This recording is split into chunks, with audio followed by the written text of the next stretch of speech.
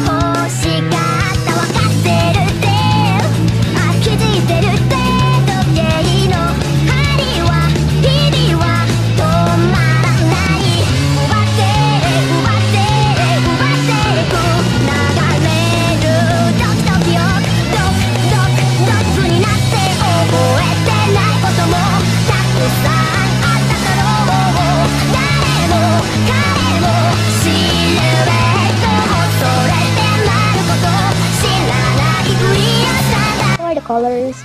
I'm using Faber Castell watercolor pencil and a little Faber Castell classic color pencil, and I don't know the brand of this one. I have random colored pencils. They're getting smaller.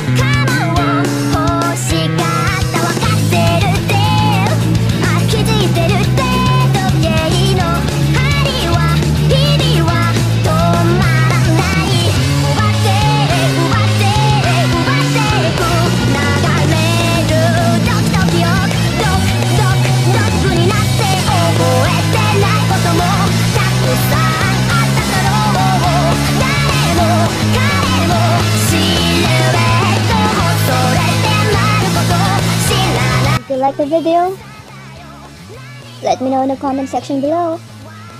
If you want to see more of my drawings, you can visit my FB page, Ruiverse Art, or my Instagram account.